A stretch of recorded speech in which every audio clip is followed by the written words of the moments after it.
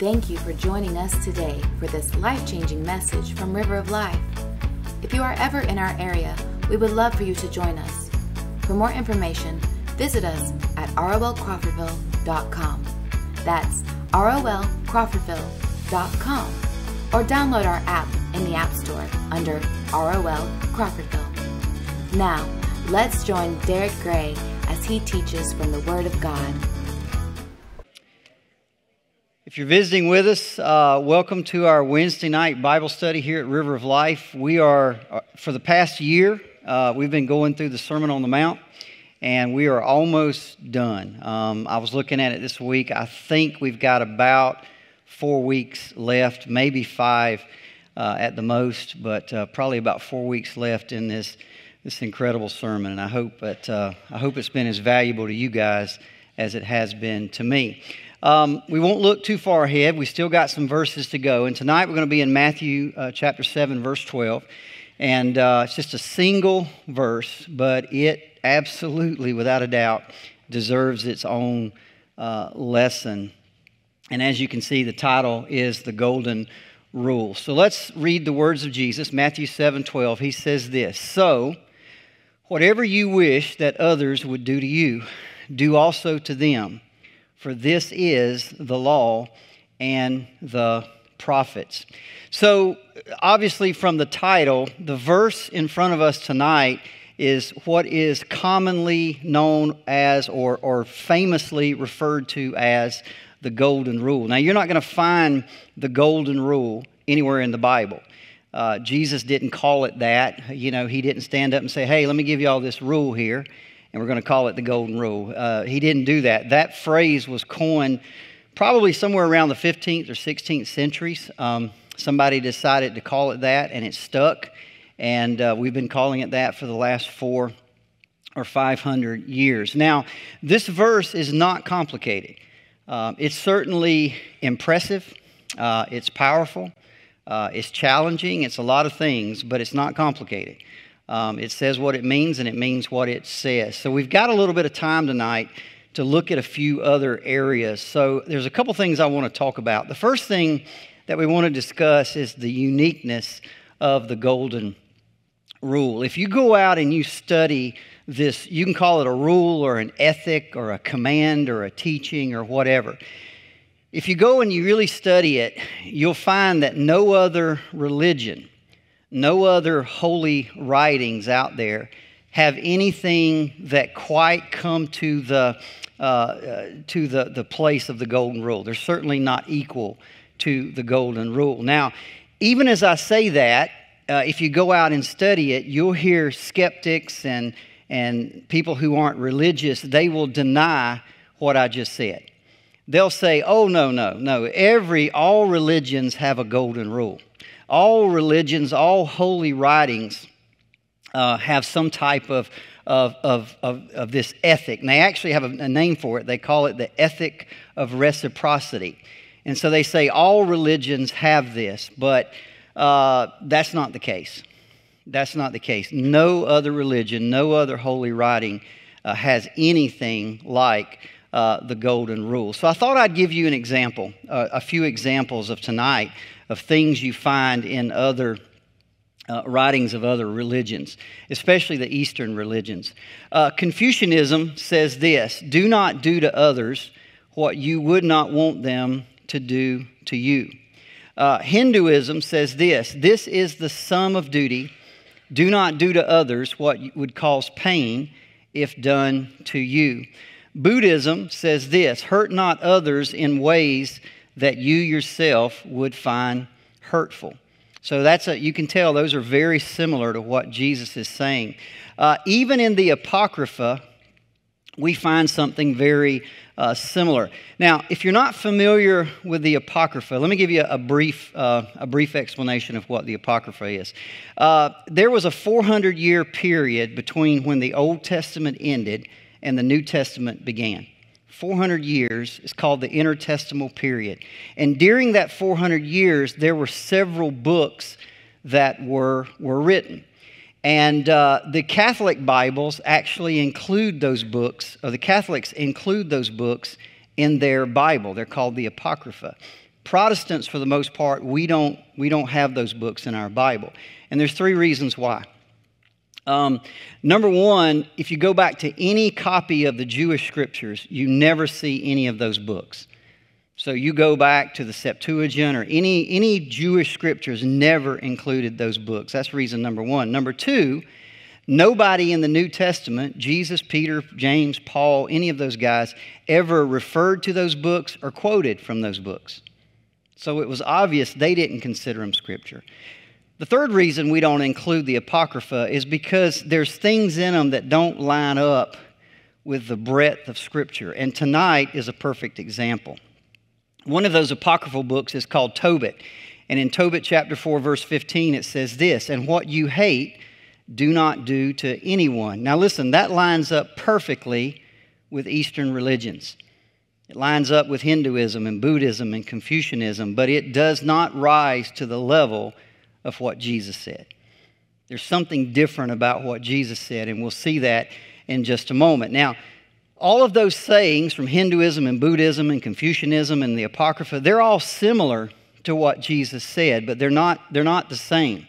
And the reason they're not the same, and one thing you'll note about them, is they're all stated in the negative and they involve passivity. Now, let me explain what I mean.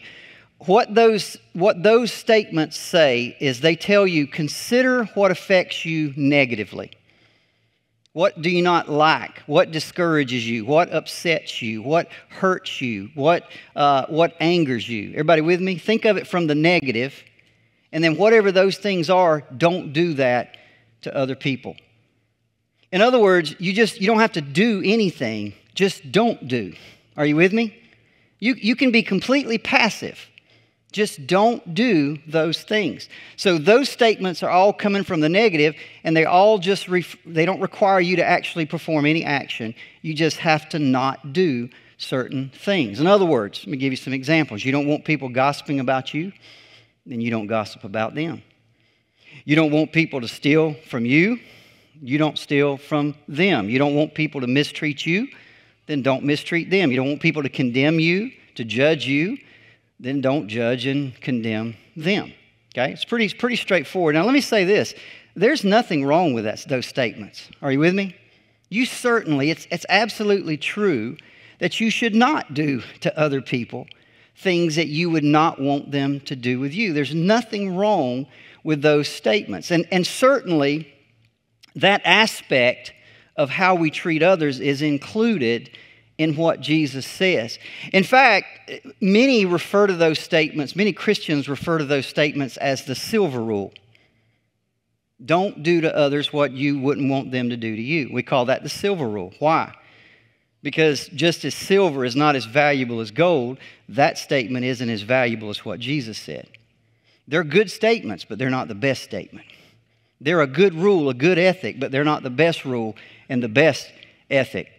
And again, the reason for that is because that silver rule, don't do to others what you don't want them to do to you, it requires you to do absolutely nothing.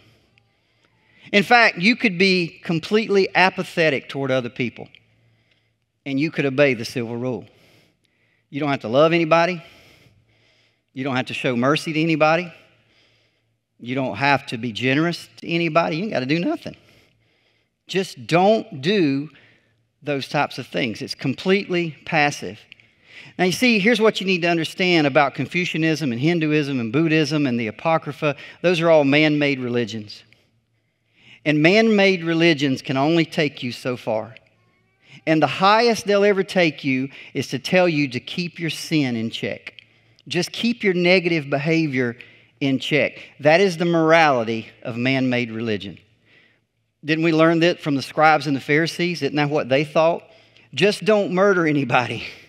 Just don't actually commit adultery with a woman. It doesn't matter who you are on the inside. It don't matter how full of hate or how full of lust. Just don't do the act and you're okay. See, that's the epitome of man-made religion. That's as high as it'll ever take you.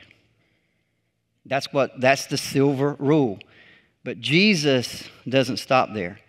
His command, the golden rule, has a very subtle but very important difference that makes it so much greater and so much higher than those other religions. His command is positive, and his command is proactive.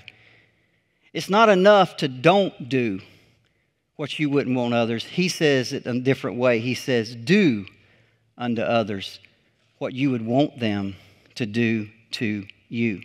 You want people to say kind things about you, then you say kind things about them. You want people to help you, to assist you, to be generous to you when you're down, then you need to help and assist and be generous to them. You want people to lend to you, then you need to lend to them. You want people to assume the best about you, then you need to assume the best about other people. Basically, Jesus says this: when you come to a situation in your life, ask yourself the question, what would I want somebody to think about me in this situation, or say about me in this situation, or do to me in this situation? And whatever your answer is, go do that thing. Does everybody see the difference between theirs and Jesus? Theirs is all negative and passive. His is like, nope, go do it. It's not enough to not do it. That's why Jesus is the golden rule. His is the gold standard. And by the way, it is much harder and much more demanding. Religion will always let you stop at not sinning. Jesus always says, no, you blow right past that and you go do something. You love them. That's the difference between Jesus and them. Now, I want to delve into that statement a little bit, and I want to look at what Jesus doesn't say. I'm going to give you 4 things. Number 1, he doesn't say whatever others have done for you, do for them. He doesn't say that. He says whatever you, say it with me, wish. Whatever, some translations say whatever you desire, whatever you want. See, the measure of what we do for others isn't what they've done for us. In fact, it's got nothing to do with them, what they've done. It's not limiting to that. It's what you'd want somebody to do. You literally ask the question, what would I want somebody to do, regardless of whether they've done it or not? What would I want somebody to do? What would I wish that somebody would do? Then you go do that thing. So it's not limited to what somebody does for you. We don't just reciprocate. We go beyond. Number 2, he doesn't say the few things you wish others would do to you, do also to them. No, he says what? Whatever. I don't know how he could use a broader term than whatever. You can do anything you want. You can cut a neighbor's grass. You can have somebody over for dinner. Here's the cool thing about this command. The only limit of what you do for somebody is your imagination. That's the only limit. I read an article earlier this year. I was telling Pastor Henry about it, about a church in North Carolina that had an idea. And they went out and started a program. And let me read it for you. It says, this church, for the congregation, bought up $3.3 million of medical debt, setting free over 3,300 local families, and they did it with only $15,000 in donations. So there's an organization out there, and what you can do is partner with them, and they'll go out and negotiate medical debt down. So let's say a hospital, you owe them $100,000. Well, they know they ain't going to get it, right? So this organization comes in and says, well, we'll give you $5,000. And the hospital says, sold. Sold. Now, isn't that a cool idea? Can you imagine 3,300 families plus under the burden of medical debt? And it's just gone. For $15,000, they bought up $3.3 million. You think somebody might have asked a question, what would I want somebody to do for me if I was burdened down by medical debt? You can do anything you want to do. It's not about what somebody else has done or what somebody else, some idea. Just think outside the box. Pastor Henry stood here on Sunday and said there's greatness in all of us. And I believe that. And it's just a simple question. What would I want somebody to do? Number 3, he doesn't say whatever you wish people like you would do to you, do also to them. He says whatever you wish that others, that's pretty much anybody in your life. That's the grumpy neighbor, the kid nobody likes, the lady at the checkout, your mechanic, the people that don't like you. It's everybody. That encompasses everybody. And number 4, and I almost didn't put this one in there, but I wanted to, it probably goes without saying, but I wanted to say it anyway. It doesn't say whatever you wish others to do to you, do also to them, period. There's not a period at the end of that. It says, so whatever you wish that others would do to you, do to them, comma, for this is the law and the prophets. Now, why do I say that? Because it should go without saying that the golden rule still needs wisdom and discernment. You see, the judge that's standing there before a guy's been convicted of murder, the judge doesn't say, well, you know, what would I want somebody to do for me? And of course, the answer would be, well, let me go, right? But he can't do that because there's laws and there's justice. In the same way, we have to keep whatever we do within the bounds of Scripture. Are you with me? It's the law and the prophets. So we don't step outside the bounds of Scripture with the golden rule. It really is an incredible statement. I want to give you a scenario. I want you to think for a moment. Let's just say somehow, some way, all the Bibles in this country were confiscated. They got everybody's Bible. There's none to be found. You can't buy one. You can't borrow one. They got them from every house. And somehow they scrubbed everything off the internet. You can't find anybody teaching Scripture on radio or the internet or TV. There's no more podcasts. You just can't find any teaching anywhere. It's gone. And let's say some time even went by and you began to forget Scriptures. You couldn't remember what certain Scriptures said. Can I tell you this? Did you know if all of that really happened, you could still treat other people the way that Jesus wants you to by remembering one thing? Do unto others as you would have them do unto you. You don't have to remember 800 Scriptures. You don't have to figure out every little situation and all that. Just ask that simple question and you can literally navigate your life and treat others. How incredible is that? In fact, here's the other thing that makes this incredible. You don't even have to know the other person. You got to know nothing about them because it don't have anything to do with them. What would I want somebody to do for me is the only question you have to ask. So you start with somebody that you know very well, which is, of course, yourself. I mean, think about this for a moment. How many books in the world have been written on ethics, morality, relationships? How about marriage? How many books you think are out there on marriage? Thousands upon thousands. Do you know you can boil it all down to one statement? Do unto others as you would have them do unto you. Do you understand how incredible that statement is? I mean, it's really mind-blowing when you think about it, that we could literally take all the relationship books in the world and boil it down to that statement. And we could navigate our way through life like that. Martin Lloyd-Jones said this, "It is well described as the golden rule. What an extraordinary and remarkable statement it is." Now, I need to give you a warning, okay? I don't understand this, and I don't know another name for it. I call it fortune cookie morality, okay? Our world is awash in fortune cookie morality. You can go to Facebook, you can go to Instagram, you can go to anywhere on the internet, you go to people's offices, and it's on T-shirts, it's on coffee mugs, it's on posters on the wall. I don't know if y'all can read this. Things like, as we work to create light for others, we naturally light our own way. We rise by lifting others. They alone live who live for others. Fortune cookie morality. Here's why I bring this up. You see, the world loves the golden rule. They are happy to take the golden rule and put it on a T-shirt or put it on a mug or put it on a poster. They have no problem with that at all. They love fortune cookie morality. The problem is they want to take God out of it. I can't tell you, when I was studying this, I went out to Reddit and looked at some of their forums about the golden rule and how many people out there, they're not even saved. They don't go to church, and they say, well, I live by the golden rule. No, they don't. It's impossible. They don't do that, but they like to pretend they do. They like to pretend they're moral people, as long as those morals are on a T-shirt, a coffee mug, or a poster.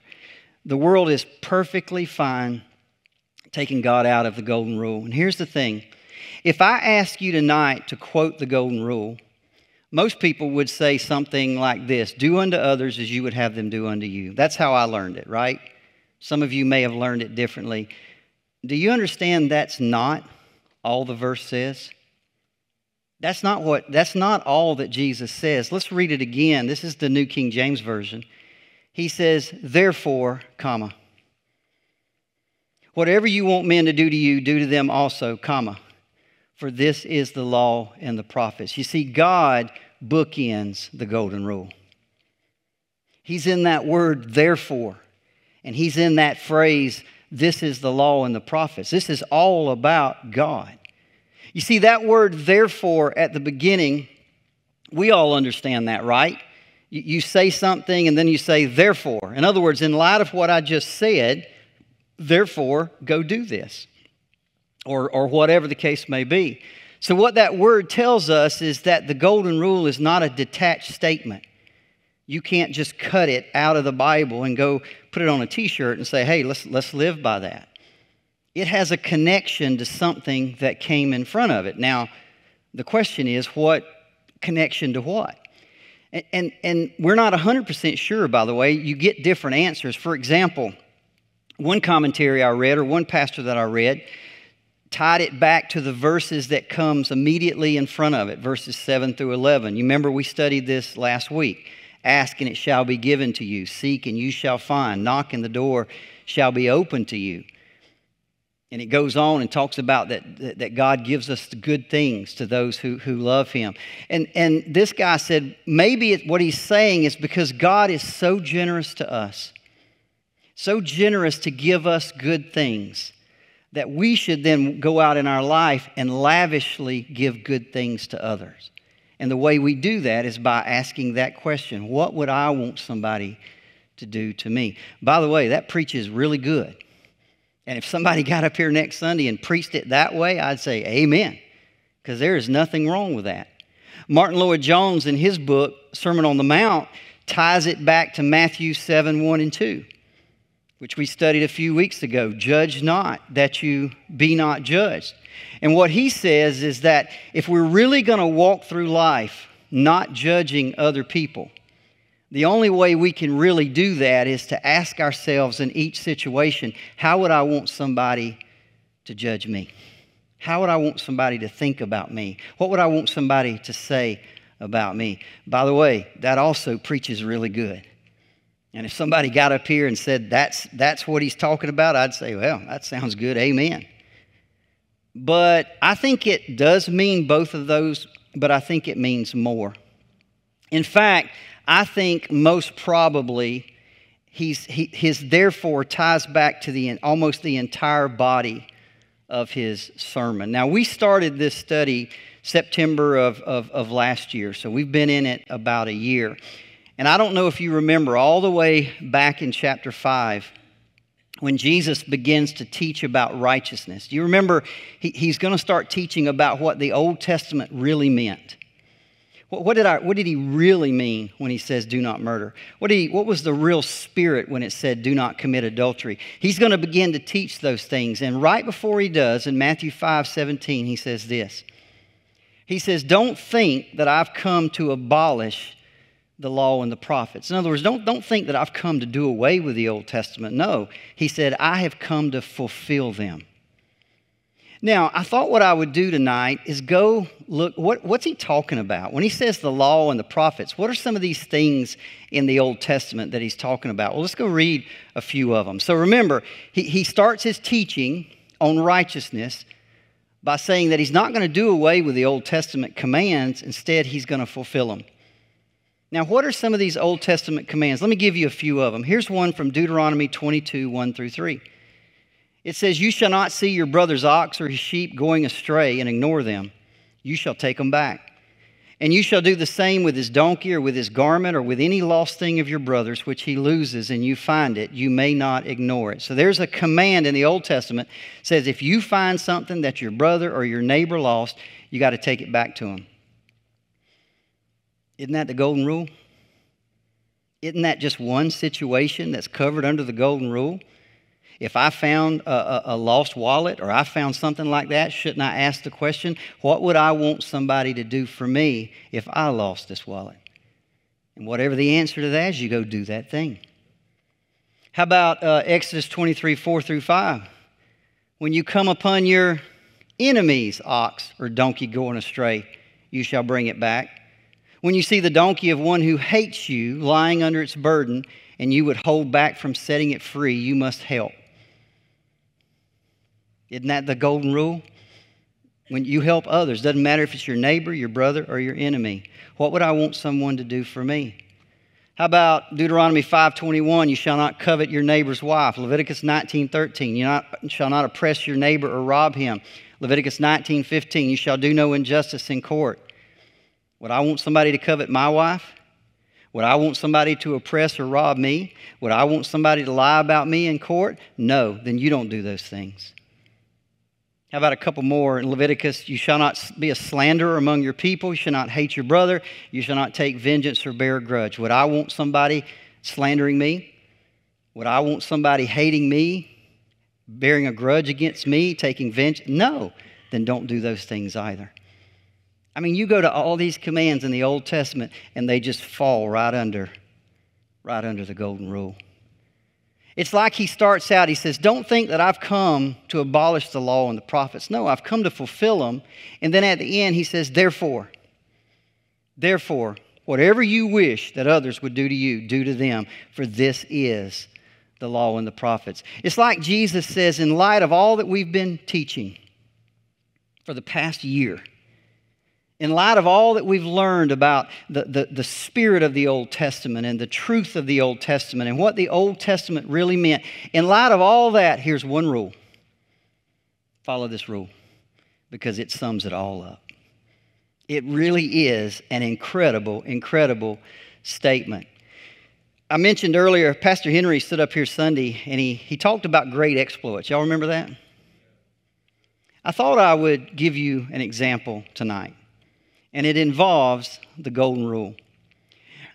By the beginning of the 1800s, about 3.1 million African slaves had been taken from their homes and their villages in Africa, transported across the Atlantic to the Americas, the Caribbean, and only 2.7 million arrived, which means, by the way, 400,000 died on the ships crossing the Atlantic. Now, there's a lot of reasons for slavery, a lot of reasons. But one thing you cannot deny is that it was a profoundly racial issue. Now, why do I say that? Because they ain't stealing people from Germany. They're not robbing people from Holland. They're not raiding villages in Australia.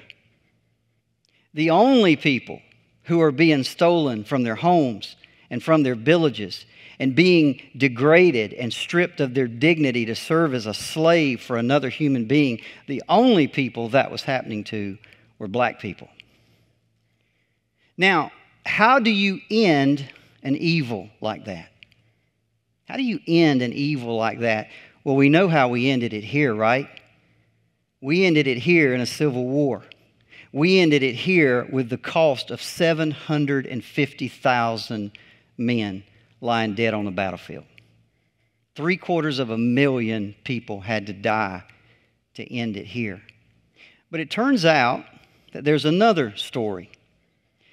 Because there's another country that played a huge role. We often think about slavery and we immediately think about America. But there's another country that played a huge, huge role in slavery, and that was Great Britain.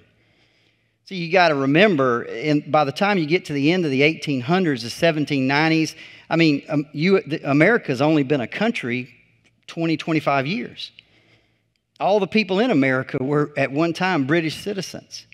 In fact, it was British ships that was raiding the homes and villages. It was British captains who were taking those ships and transporting those 3.1 million human beings back across to the colonies, both in North America, South America, and the Caribbean.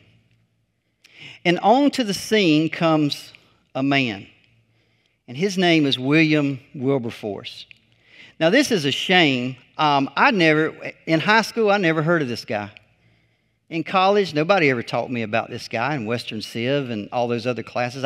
It wasn't until I was up into adulthood I'd ever even heard about him. So William Wilberforce is born in 1759, and he's rich. He's born into a high-class family. He'll never have to worry about anything his entire life. He don't even know what he's going to do with his life. And he decides at the age of 21, well, I'll be a politician. So he runs for Parliament, and he gets elected in 1780. And for 5 years, he does absolutely nothing. And by the way, those aren't my words. Those are his words. He said, my first years in Parliament, I did absolutely nothing. Nothing to any purpose. He was just there. But something happened to him in 1785. At the age of 26, he became a Christian. And he wasn't just one of these guys that said, well, I'm going to church, I'm a Christian. No, he became a Christian. Something changed on the inside of him. And 2 years later, at the age of 28, on October the 28th of 1787, he wrote this in his diary, 28-year-old. He says, God Almighty has set before me two great objects, the suppression of the slave trade and the reformation of morals. Can you imagine? He's 28, and he says, God has assigned me the exploit of ending the slave trade. Now, Providence had this, God kind of works things out.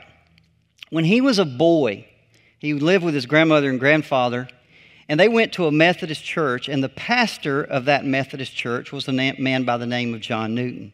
Now, if you don't know anything about John Newton was a slave trader. He was one of the captains of the slave ships that transported people across the Atlantic. But John Newton got saved, and John Newton repented, and John Newton became a pastor. And when Wilberforce was a boy, John Newton was his pastor.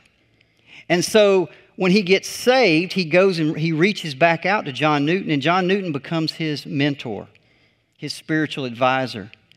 And men like Wilberforce and Newton and many other Christians in Great Britain became deeply persuaded that slavery was wrong and it absolutely had to end.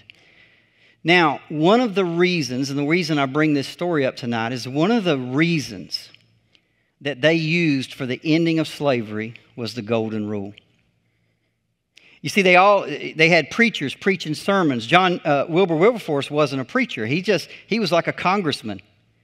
But in every speech that he gave, he would always bring up the Golden Rule.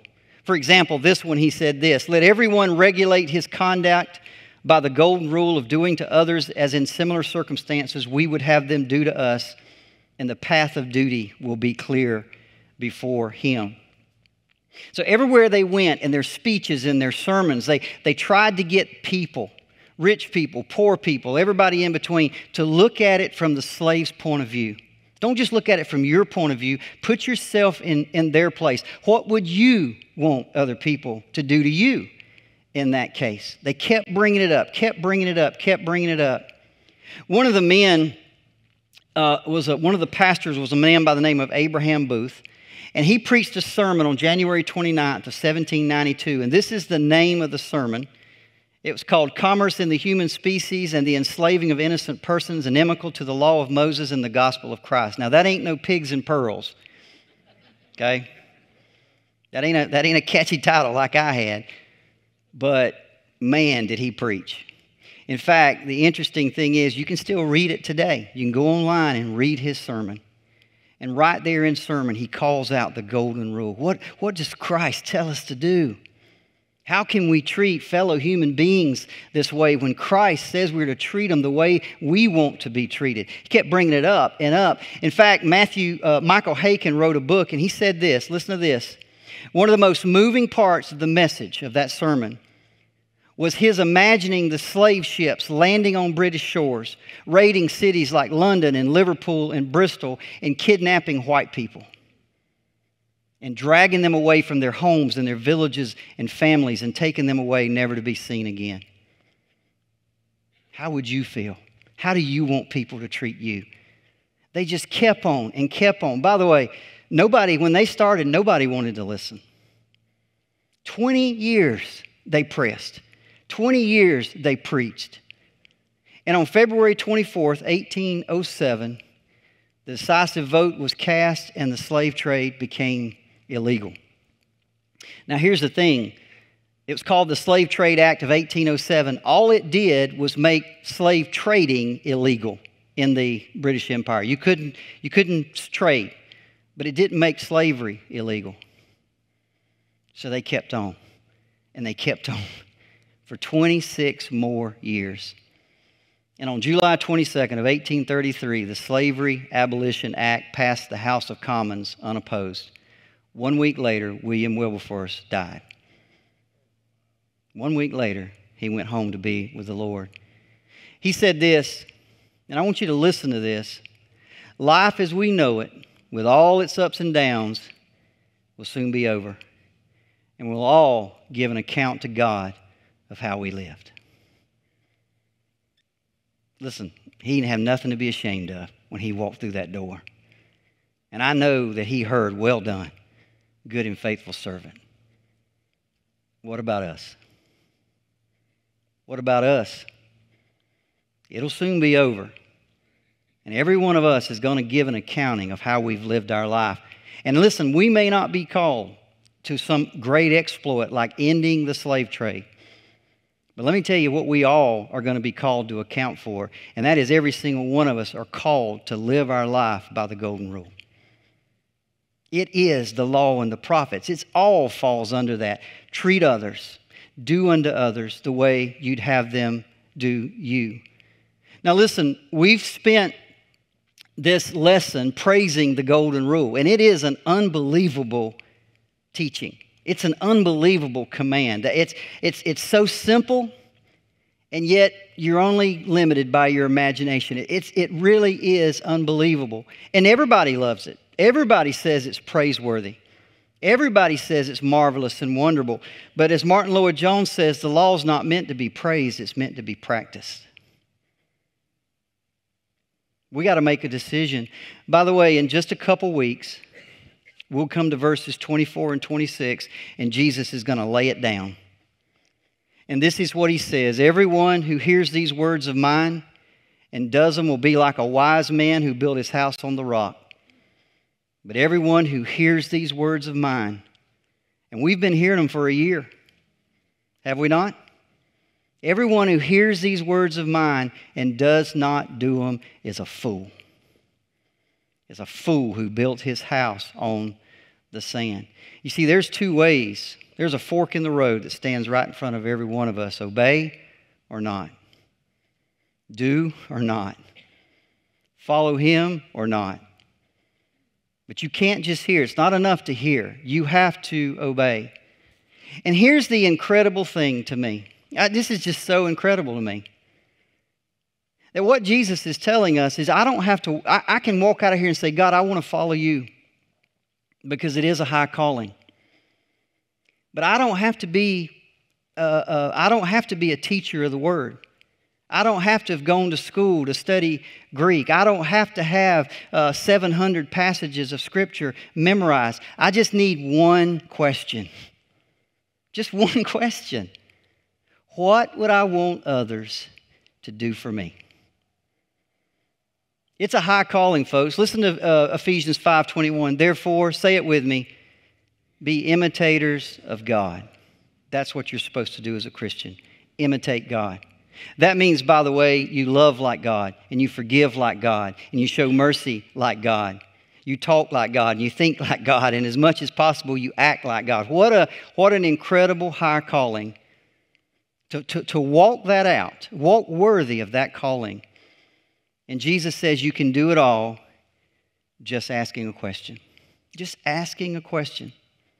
So I'll give you a few of these tonight. And by the way, how incredible that is that you can do it by just asking simple questions. Let me give you some examples. What would you want others to do for you if you were in danger of hell?